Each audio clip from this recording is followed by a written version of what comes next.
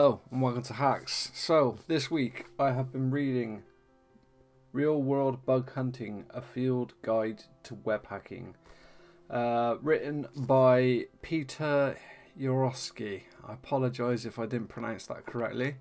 And published by No Starch Press. I picked it up on Amazon for about 20 quid, and yeah, it is what the title says. It's a book about real world bug hunting. Why did I buy it? Well, you know, I've been in cybersecurity for about 2 years now, and my web application skills they leave a lot to be desired. You know, I do a lot of inf, but I've done so many web application skills now, and I feel like I struggle to see the trees through the forest, I believe the saying goes. You know, I find like low-hanging fruit, and I find a lot of exploits, or a lot of potential vulnerabilities, but I feel like I could be doing a better job, and I want to learn more. You know, I want to know the secrets that all the master hackers have. But yeah, so I decided to buy this book to look for examples, really, and it wasn't what I thought it was gonna be. Silly me, I thought it was gonna be a book on how to hack everything, but no, it does give a methodology at the end, which I'll talk about near the end. But so it goes through like pretty much all the different types of vulnerabilities that you can find on web applications. You know, and it gives real world examples of the different exploits that have been found on the bug bounty website HackerOne, which is really good. And it discusses how the hackers found them. You know, he's obviously read through the reports, he's submitted some himself, so the guy's really experienced in actually finding the vulnerabilities. But to go through them all in this video it would take forever. But yeah, so he talks like in one of the first chapters, talks about HTTP parameter pollution, and what that is if you have a URL, and the example he gives, which is perfect, is a banking website, and if you're attempting to submit, like do a funds transfer from one account to the other, it may show up in the URL as like account, amount and destination account. And he suggests that by adding an additional parameter for, you know, origin account at the end, he suggests that based on how the server processes the information, it could process that origin account last but validate based on the first account, which would mean that the funds get taken from the account that's specified in the last parameter. So if you've got bills to pay and you don't have the money in your bank, you know, you could add the last parameter on and it would take it from their bank account instead. Not that I'm condoning such things, and you would hope that would never happen, but I have seen this in the real world. You know, when you're when you've got different headers and they're using like basic authentication, you can specify like in the topmost line you'll specify the correct password, and then the line underneath it you'll submit the incorrect password, and based on how the server processes it, it will either be correct or incorrect. So if it processes the first parameter being the correct password, you'll authenticate, but if it processes the second header, then it won't. So it's really good, and he uses the example of Twitter unsubscribe notifications, which I thought was funny. So he found a HTTP parameter pollution vulnerability in the Twitter unsubscribe to notifications functionality, and it allowed him to unsubscribe other users from certain notifications. And I just genuinely thought this was hilarious.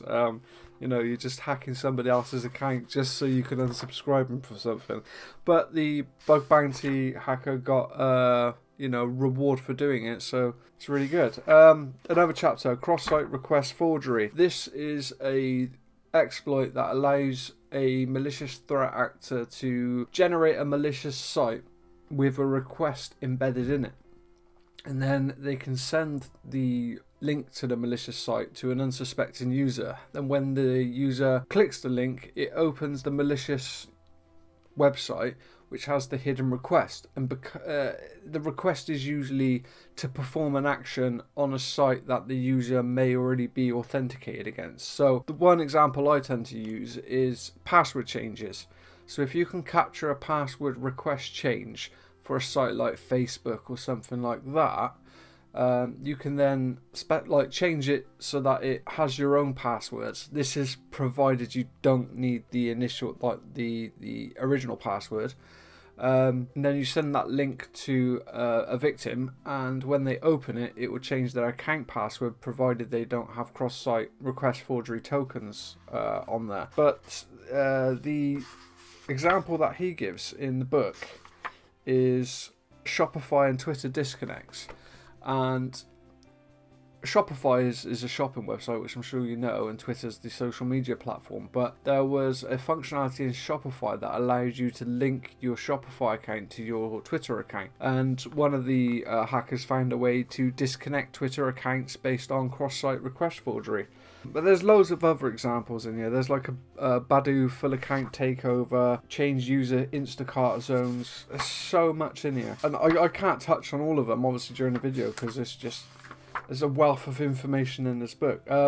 Carriage return line feed injections. This is when input sanitization on websites don't sanitize properly, and they don't sanitize special characters like carriage returns and line feeds. And what you can do is you can URL encode, like, have you ever seen it in your URL when you got a space in there and the URL will say %20 to show that it's a space? Well, it's saying how this can be used, these URL encoded values, or just encoded values in general, to perform threats, to perform exploits. And one such exploit was a Twitter HTTP response split, which allowed a hacker by the name of File Descriptor to create cookies, essentially. Again, I'm not doing it justice, but the details in each of these real world examples, it has the URLs, it goes into a lot of detail. Cross-site scripting, everybody loves a bit of XSS. Author does a great job of explaining the difference between reflective and persistent, and goes on to explain how sites such as Shopify, Yahoo Mail all had sort of cross-site scripting. You know, there was a Yahoo Mail example where they were performing input sanitization on JavaScript, but they weren't taking into account malformed image tags.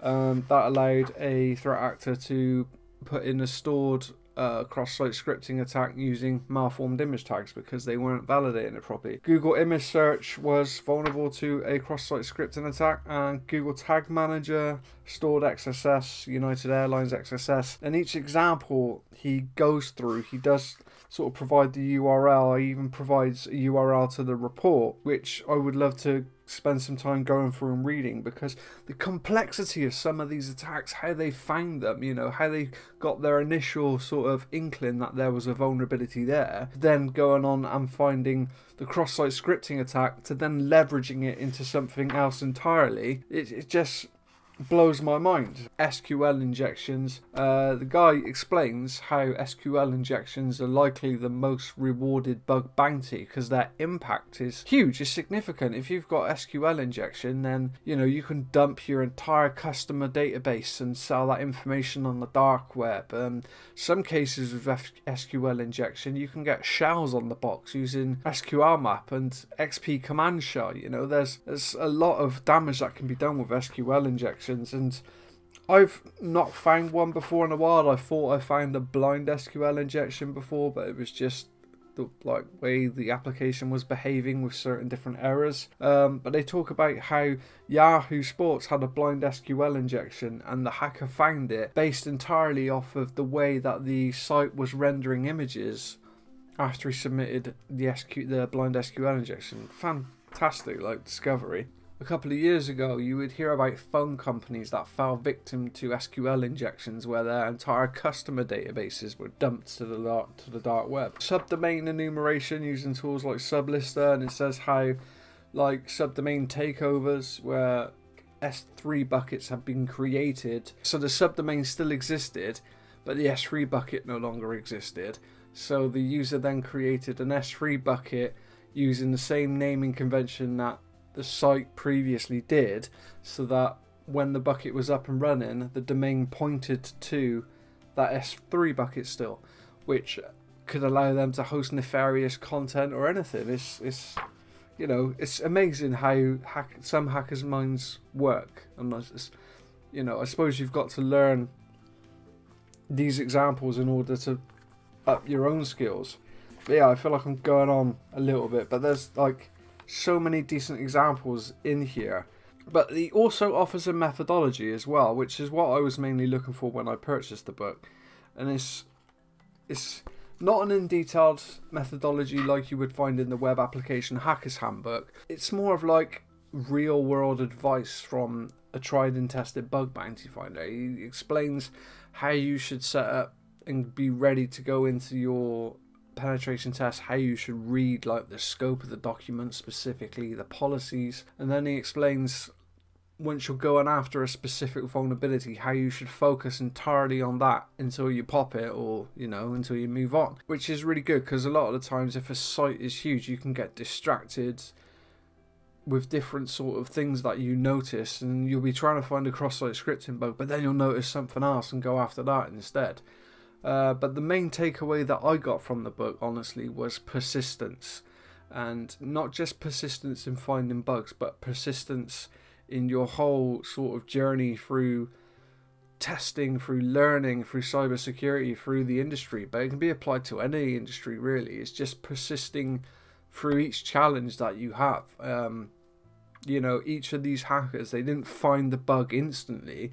They found like an initial suggestion that a bug might be there, then they exploited it, and then they found ways that the sort of exploit could be elevated to a more devastating impact, and then they would submit the bug, you know. And it's good to do that to show the true impact of what this bug could be leveraged to do, and that persistence is what got them there. And I feel like that's like the main message that I've taken away from the book is persistence in testing in my career and everything. So yeah, I highly rated this book. It wasn't what I thought it was going to be. I was hoping for a book that would teach me how to hack web applications. I've got the web application hacker's handbook, which I've partially read through, but no, this book provides great real world examples. It won't teach you to be a master hacker, but no book will.